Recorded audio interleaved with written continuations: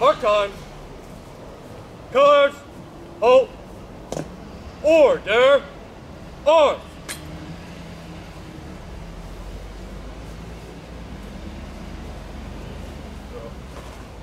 Colors ready? Cut. All right, good afternoon, everybody.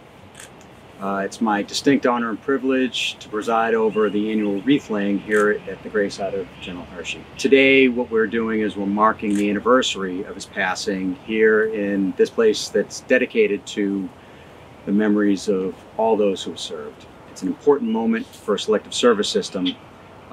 We're marking a couple things. We're marking not only that, but the anniversary, the 104th anniversary of the signing of the Selective Service Act by President Woodrow Wilson. That act sort of marks the very beginning of our agency as an actual agency. It's sort of the foundational document for us. And so these two things are intertwined, General Hershey and the Selective Service Act. It was General Hershey's vision of a rapid, fair, equitable system to deliver manpower for service in the event of a national emergency, coupled with the idea that there had to be a place for conscientious objectors, to those who objected to military service, to also do their service for the nation. And that's the basis of our mission still today.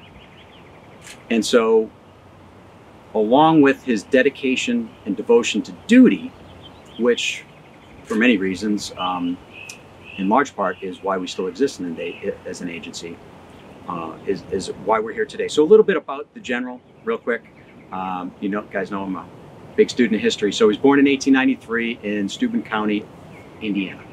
And from an early age, he had this dedication to public service. He started out as an educator at age 17. And then in 1911, he volunteered for the Indiana National Guard. And his unit was actually posted a couple times. He got called up during the Mexican border wars, so we went down to the border. And then he was overseas in France at the tail end of World War I. He accepted a commission with the Army, a regular commission, in 1920. In the 1930s, he was a big part of a joint Army-Navy War Preparedness Committee. And they set the foundation for America to spin up to what was become World War II. In 1941, he got his first start. That's when he became the second director of Selective Service, a position that he had for almost 30 years, if you can believe that.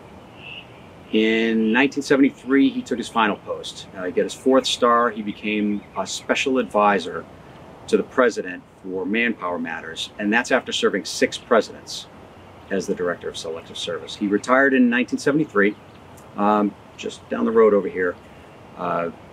He retired at the Pentagon with a 17-gun salute and all the fanfare and audience that befits what was then the oldest person on active duty. He was 79 years old when he retired in 1973.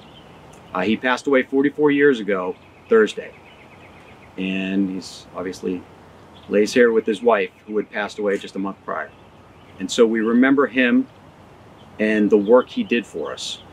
Another thing I wanted to talk about today was that idea of public service and sort of bring home to you why this is important. So to do that, we're going to go back in time a little bit. We'll go back to when it was then Colonel Hershey was about to become General Hershey and the director.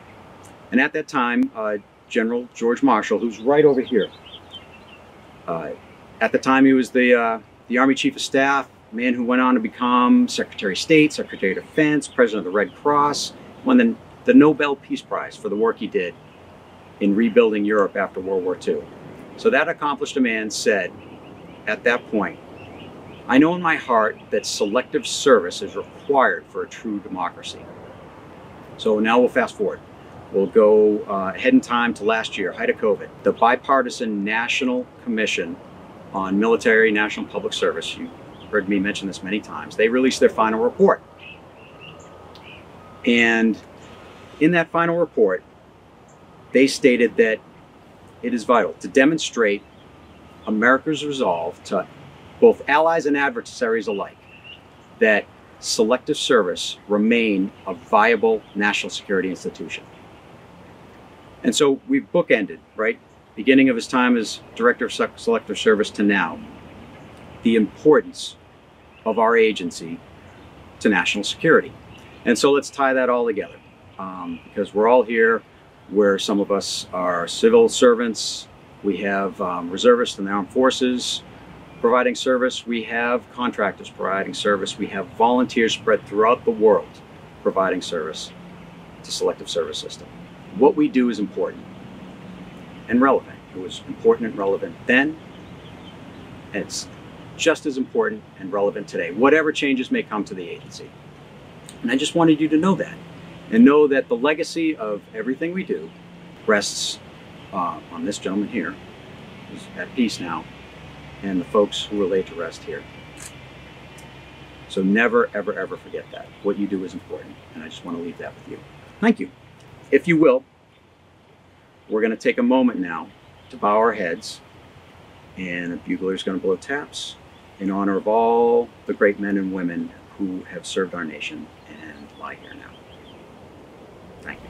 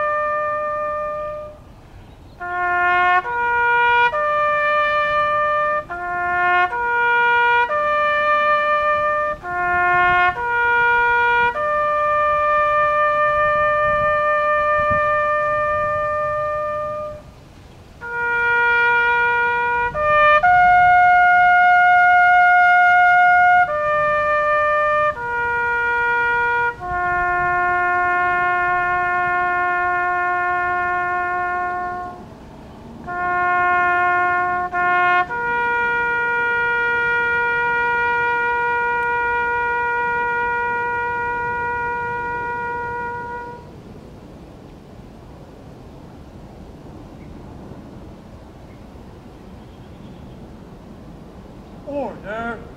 Order!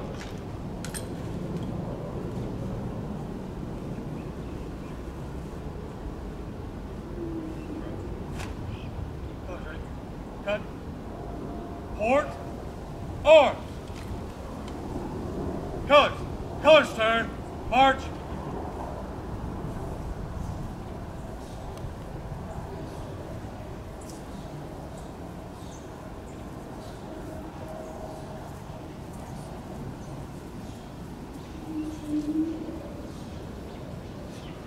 All right, that concludes the ceremony. Thank you everyone for tuning in and watching this, and I will see you in the office.